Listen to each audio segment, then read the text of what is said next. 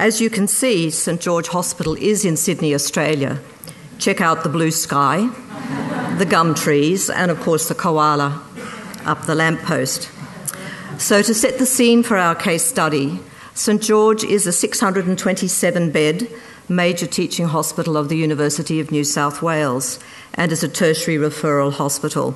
It offers a range of specialist inpatient and community services, and Calvary Hospital, which is where I work, is a 40-bed inpatient palliative care unit and a 40-bed aged care and rehabilitation unit, and Calvary is alongside St George.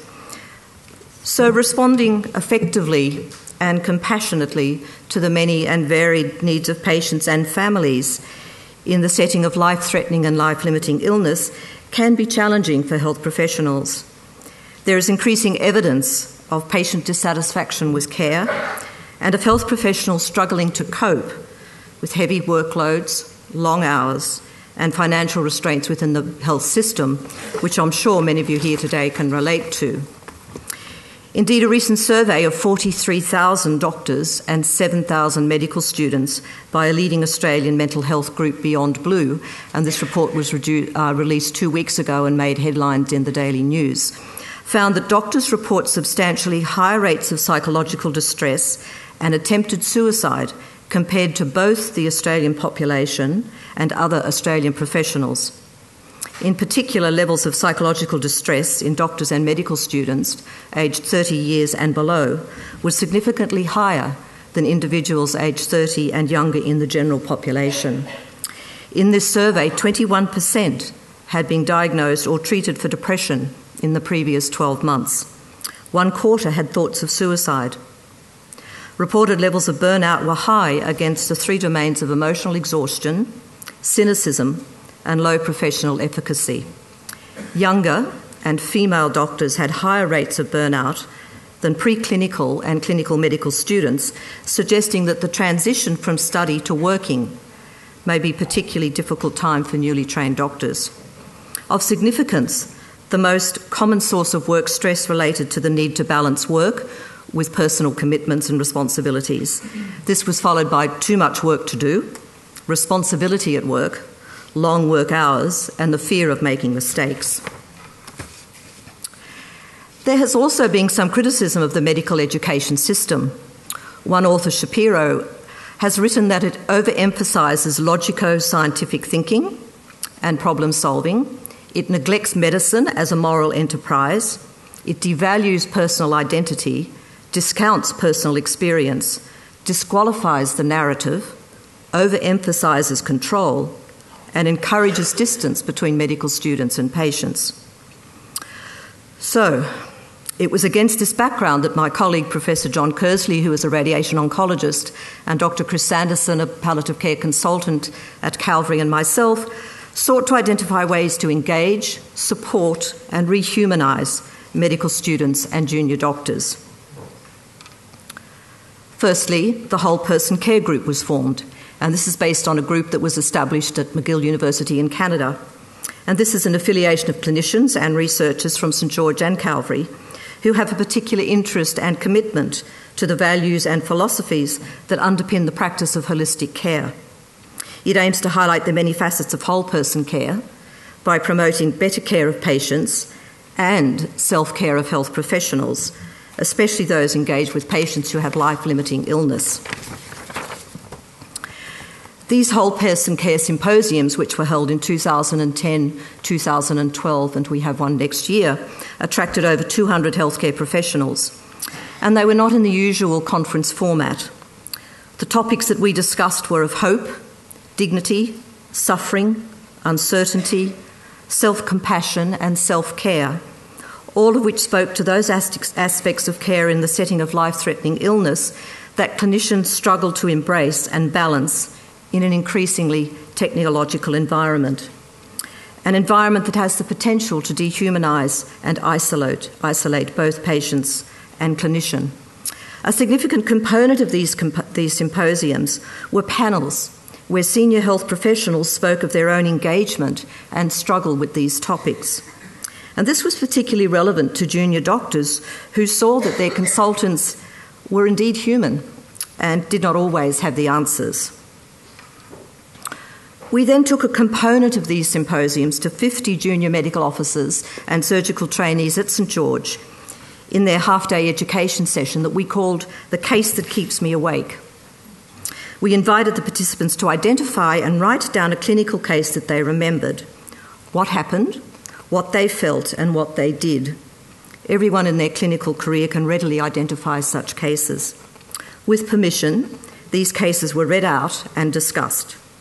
I should say that they were instructed not to write about the patient's clinical aspects. We did not want to know about their biochemistry or their surgical procedure, but rather what aspect affected them the most.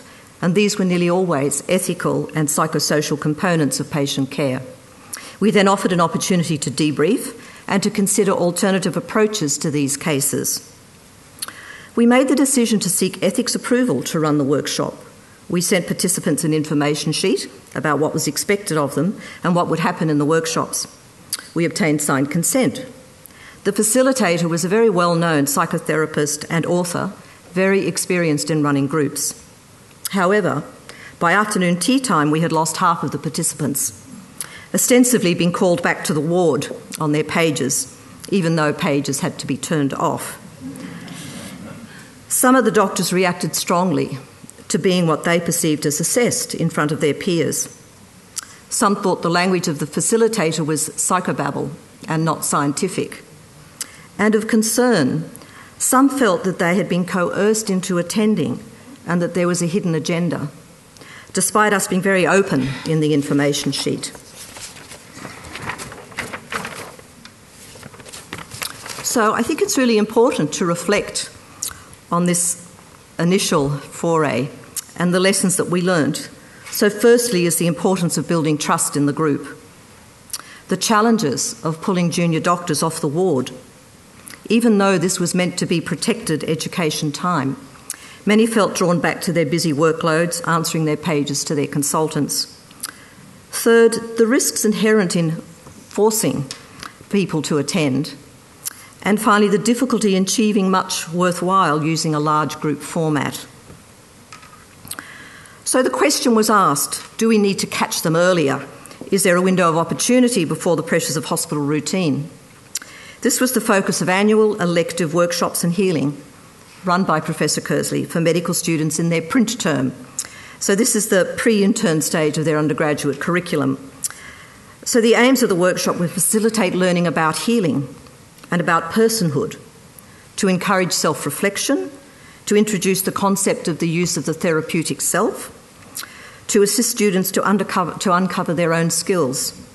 It was based on the concept of transformative learning, and these workshops used art, music, sculpture, and personal reflection to focus on the aspects that drew them to medicine in the first place, their goals, their aspirations, and their dreams.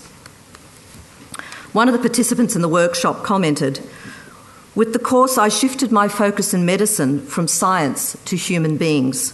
I feel worthwhile of being a doctor who alleviates suffering rather than treating the disease.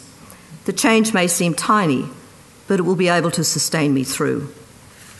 So in summary, our aim in fostering these programs have been to transform medical students into physician healers, to allow doctors to rediscover their humanity and to regain their time-honoured role as healers.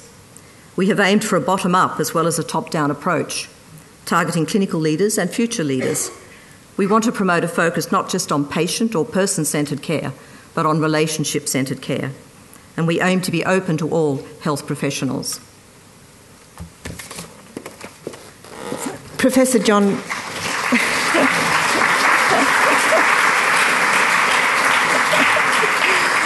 The story hasn't ended yet. Professor John Kersley came along to one of our public Compassion and Presence seminars, and he said at the time, "You've got the methods. I've been searching for these everywhere, and I haven't been able to find them elsewhere." So since then, he has had a number of his colleagues, including Liz, come to our public seminar, and both Liz and John are now championing this training within the St George Hospital setting. So the methods that we're using are based on the Buddhist tradition, and most specifically on Sogyal Rinpoche's book, The Tibetan Book of Living and Dying. And although they're based on Buddhism, they're using very universal principles. So you don't have to become a Buddhist and you don't have to meditate. The methods of mindfulness, meditation and compassion can develop the innate ability within all of us to be both present and compassionate. Anyone can learn these skills and develop compassion, resilience and the ability to respond more effectively to others' needs. This training's been developed by our international team, comprising Christine Longacre, Rosamond Oliver and Kirsten DeLeo, each of whom have been drawing on over 20 years of experience in training health and social professionals. In fact, Rosamond Oliver and Margaret Tatham are running this workshop as part of this conference this weekend. And to date, this training's been given in 9 countries, and in Australia, Wendy Wright and myself have been running it for 3 years. The methods have been around for centuries, but it's only now that neuroscientific research is beginning to explain why they are so powerful and transformative. Feedback and self-reports of the participants, as well as the research on empathy, compassion and mindfulness, validate that these methods have the potential to build greater resilience and renewal for those who are working to alleviate suffering. It's clear that our innate compassion can actually be cultivated and that there are methods that can help us, whatever our experience. Whilst the elements of our training that we give are similar, we adapt them to specific needs of the group to be trained. In this instance, this recent training was given to pre-intern doctors at St George Hospital. We limited the size of the group to 24, and coincidentally the average age of the participants was 24. But given their youth, we felt we needed a very small group, and we work to develop a real sense of trust so that they can work at very deep levels, which facilitates transformative learning happening within a shorter time as 2 days. One of the key features of the training is a strong emphasis on practical ways of integration and communication, which means that participants can take the learning back into their challenging daily work without elaborate training. And we try to give them methods that they don't have to actually spend hours meditating or doing something extra than what they're actually doing, but we train them to use these skills whilst they're working as much as possible. And it's important to remind ourselves of the depth of the challenges health or social care professionals face. Before receiving the training, this group of pre-intern doctors in Sydney revealed that in the midst of an incredibly demanding work environment, they felt a fear of appearing vulnerable and the need to bury their own emotions, a fear of losing their humanity. One said, "I've been disturbed by the emotional and empathic disconnect that I witness from other health professionals, as well as within myself when treating patients."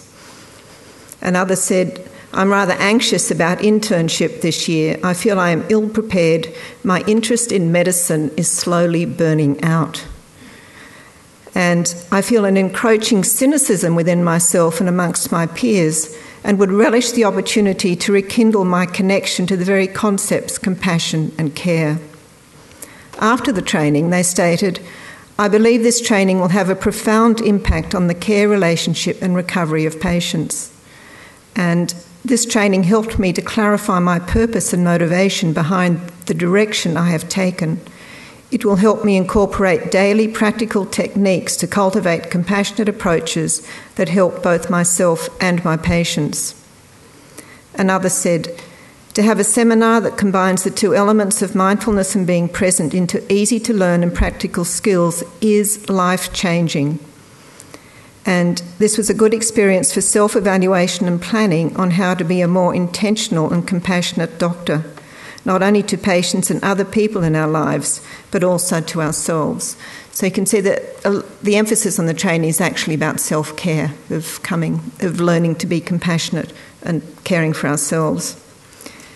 By helping us to stay connected with and develop our innate compassion, and training builds resilience, authenticity and confidence, creating not only better outcomes for care professionals personally as well as patients and clients, but in addition more nourishing and supportive workplaces and organisations.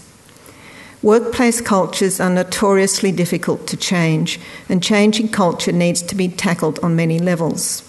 Conferences such as this and the whole-person conferences that Professor Kearsley and Liz organise, they help to raise awareness and acceptance of the value of training in compassion. The next step would be to have the development of these skills become a recognised part of both university and continuing education, and for it to be supported by managers and decision makers. While this has been a study with pre-intern doctors, this training's been applied in other hospitals to a variety of staff, including nurses, managers, allied health and social staff at all levels of the organisation. And we're working with another hospital in Australia where we're working across departments and hierarchically as well, which is proving to also to be successful. Witnessing the transformation that occurs amongst participants over the course of 2 days is a great privilege, and we'll be continuing to work with St George Hospital. I thank Liz and John for giving Wendy and I the opportunity to participate in their vision of transforming St George into a more compassionate hospital, and may this training spread to all hospitals.